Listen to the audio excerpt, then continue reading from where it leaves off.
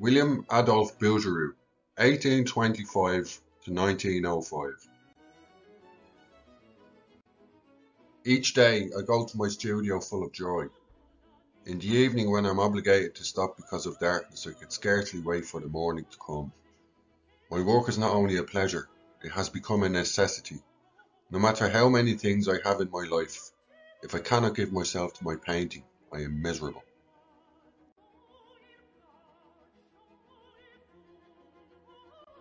This presentation was created to honour the life and work of what can easily be argued as the greatest painter in the history of mankind.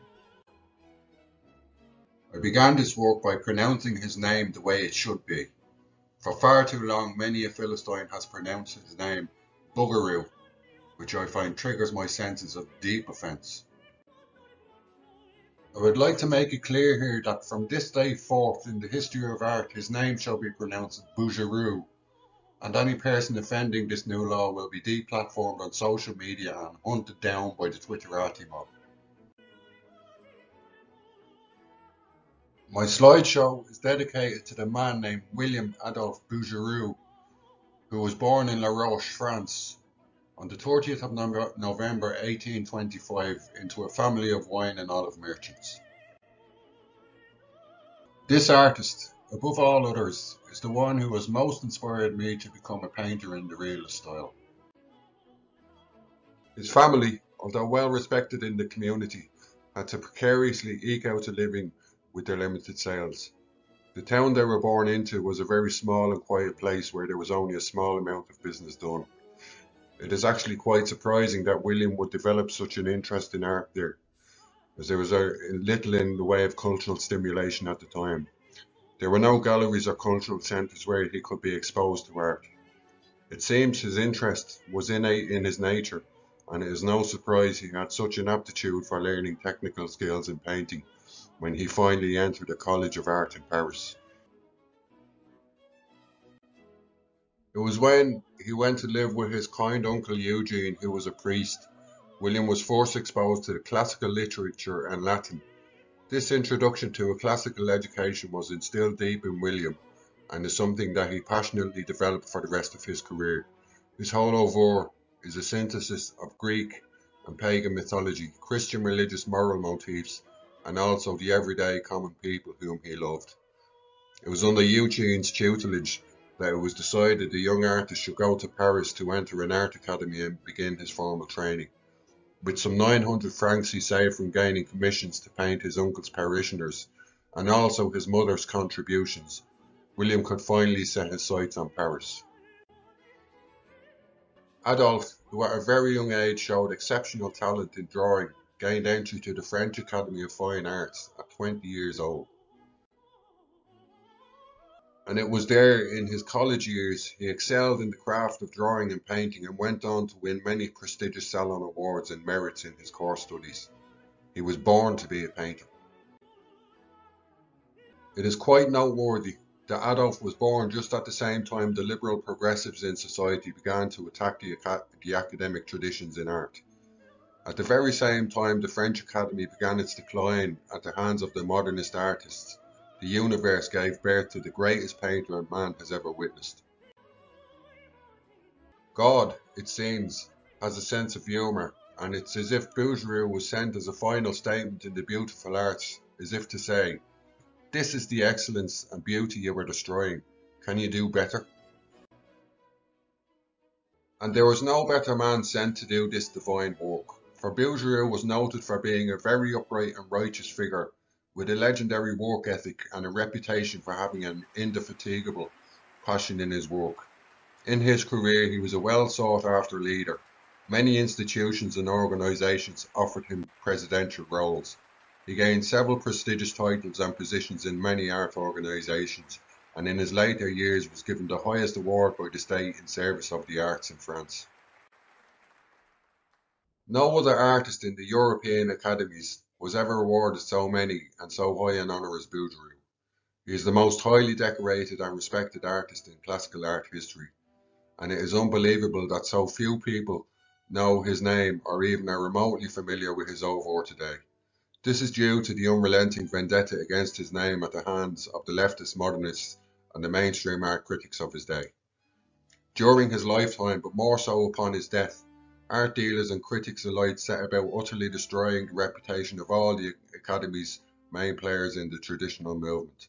Bougueraeu was their main target as he was the most famous, and for the next century his work would either be hidden from view or ridiculed in publications. It is only very recently with the work of Fred Ross that we see any fair and balanced appreciation for his work. Thankfully today, in a pluralist art world, we are witnessing a fair opportunity to set the record straight on Bougueraeu's work and present a fair appraisal of what he achieved in his life.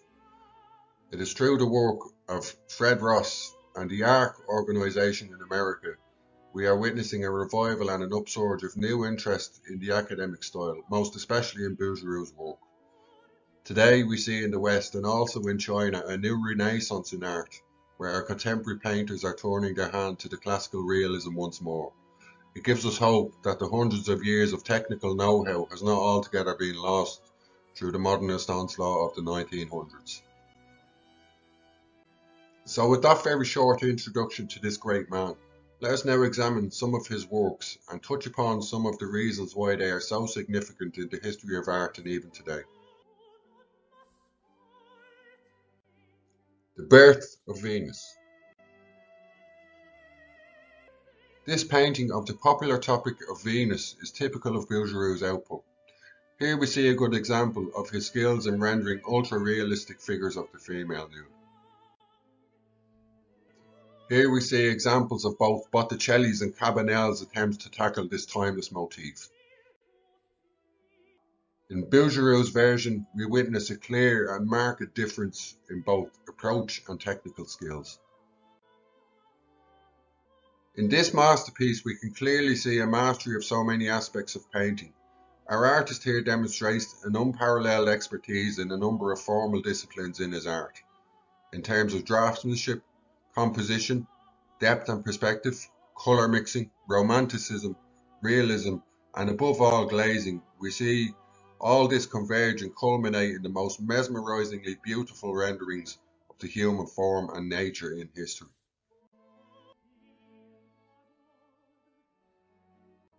We must stop here to understand that these images now are presented to you in digital format. This takes away from the true quality of experience of the art in question. To view this work in real life would be a very different experience. In its presence, you would experience the illusion in full, where you would feel compelled to be able to reach into the picture plane and embrace the figure. It has been noted that there has been people in the audience brought to tears upon seeing some of Bougueraeu's paintings. The gallery goer coming upon his work is often rendered in aesthetic arrest at the level of such beauty and skill.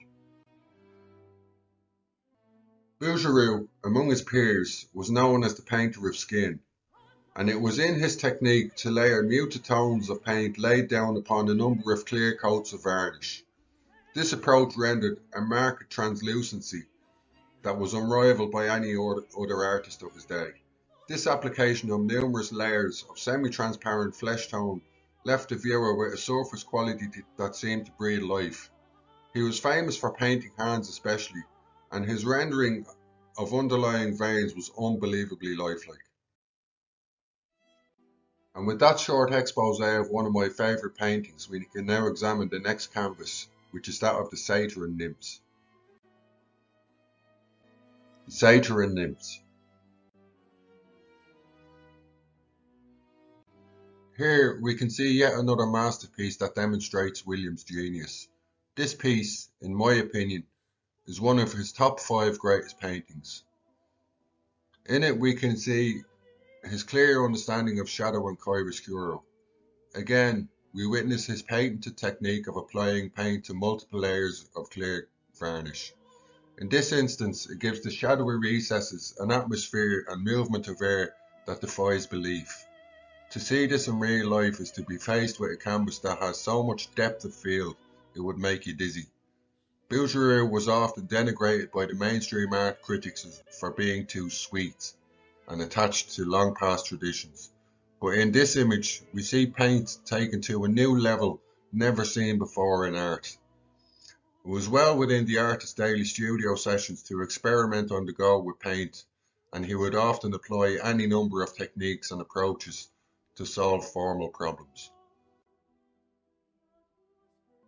This is another good example of his love of the Greek mythologies and also the female form. He was often criticised for painting highly stylized portraits of women and young girls, but those cultured and informed aficionados noted that his portraits, although stylized, held a very good likeness of the sitter. He was an expert at painting a portrait and beautifying the sitter in the classical style. This is why he was so sought after by high society, who would often beg to have their wives painted. With the next series of paintings, we can look at one of William's favourite subjects and one which he is well noted for across the Western world. We can take this section as an opportunity to correct some lies propagated by the modernists in his day. The subject most loved by Bougueraeu was that of young girls. It was a theme that was present right throughout his career, and it left us with some of the most beautiful and romantic renderings of youth in art history. Firstly, let us dispel the myth that Bougueraeu and the Academy were staunchly against modernist impressionists at the time. The whole impetus behind their movement was founded on the complaint that the Academy did not entertain the impressionists and their approach to painting. This is a lie. It was in actual fact well known that any artist presenting their work in the annual Academy Salon could and did display some of their looser sketchwork. These studies were quintessentially impressionistic in appearance and were included for decades before any modernist ever complained of falsehood in public. The modernists claimed that they were the first artists to ever present Impressionism to the public audience, but we can clearly see in Bougueraeu's pieces areas that are markedly impressionistic and loose. This was a device used in composition to render less important background areas in a more loose and unfinished manner, to streamline the viewer's eye and attention to the central figures. We can clearly see in this one example how the background is very impressionistic and loosely rendered. This technique was struck upon long before the modernists made any claim to genius with it. The modernists also claimed that they were the first artists in history to turn their attention to common people with a view to paint them with dignity and honour. Never before done by the Academy, they said, because the Academy was too interested in catering to the social elite class for financial gain. This is also a lie. Here we see just one example of many that destroys the modernist argument in a moment. Bougueraeu was well known for painting lower class subjects with such an intimate gentility. He painted peasant girls imbued with such grace and nobility that no person could ever argue that he was an elitist. This was a well-established part of the traditionalist school, and it is a blatant lie to say they never turned their brushes to such common subjects. Bougueraeu loved people, and he dedicated his life to studying the divinity held in each and every one of us. The modernists claimed that Bougueraeu was a relic of the past who was doggedly fixed to ancient and long-dead traditions. This is also a lie. Bougueraeu, in his time as president and teacher at the École des Beaux-Arts, was the first man ever to champion the cause of women artists. Up until William's leadership, it was unheard of for a woman to enroll in the college for an education in art. Moved by this injustice, he campaigned to have women allowed in the halls of academia. He won, and for the first time in history, women were afforded the right to an education in art. He was a true progressive in his day, and any accusation of him being too old and stale are unfounded and downright unfair. With the next and final image, I will prove that Bougueraeu was a visionary, years ahead of his time, and will remain relevant for centuries to come. We will use it as a springboard into how Bougueraeu has inspired my own art practice, and see how his pieces influence me as a painter. The Indigent Family. This painting struck me as one being years ahead of its time, and it is something I used in my own career to illustrate a point as part of my own overall. My recent work is centered around the idea that there are certain prophecies at work in art history, and some of the classical oil paintings seem to be revealing messages that are relevant only in today's political climate. Although I do my own original pieces, I do often reproduce classical oil paintings and give them a contemporary twist. Here are some examples of some of the master paintings I have identified as having prophetic elements. This first piece, entitled A Roam Around the Halfpenny Town, was painted because when I first saw bougueraeu's version, I seen a connection between the main figures and that of the modern day Roma community, who are known for aggressive begging in the city centre. His vision seemed so applicable today that I felt compelled to paint it. I painted the central figures and extended the canvas. I Dublinified the scene to tell the story of aggressive begging in the city centre. My version tells a number of different stories at once. I go off on tangents sometimes with symbolisms, and I could stand for a long time next to my paintings, talking of all the hidden meanings and the symbols used. For instance, in my version, I could not help but paint a set of paintbrushes in the brush car bin. This story touches upon the fact that when I entered first year Fine Art College in Dunleary, I was instructed to go home and break my brushes and throw them in the bin, because I would never make it as a painter. Today, all of my paintings are on display in the Darndale Bell Centre. My main body of work on display there was given as a gift to the Northside people. This painting, entitled HS Venus II, is also on display at the Bell Centre. In my reproductions, I often have fun making word plays and introducing jokes. This painting centres around the idea that the word venereal is derived from the name Venus. It is the disease of love. So in my piece, if you get close enough, you will find that Venus is having a herpes outbreak on her genitals. The irony we witness here when we learn that the oyster crops off the coast of England were dying off because they were infected with the herpes virus.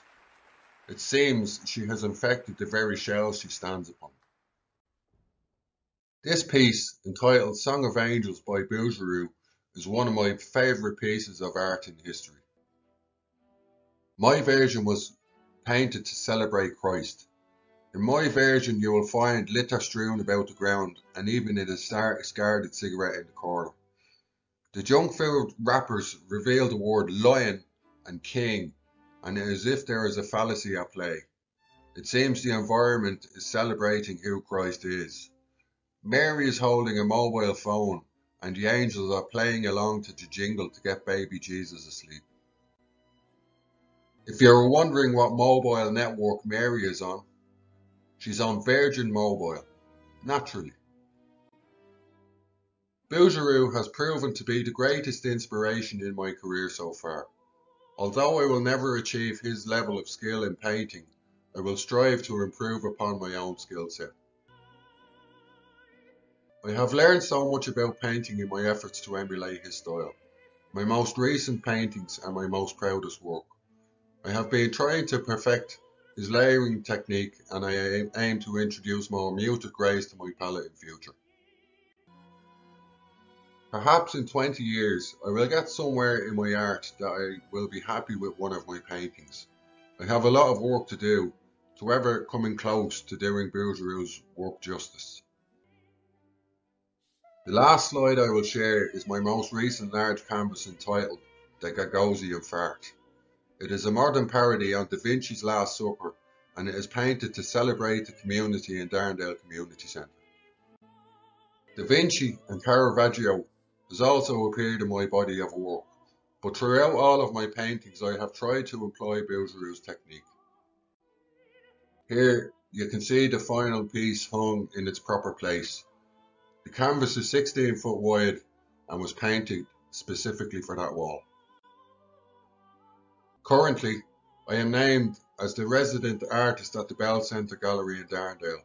I often give guided tours of my talks whenever they have open days.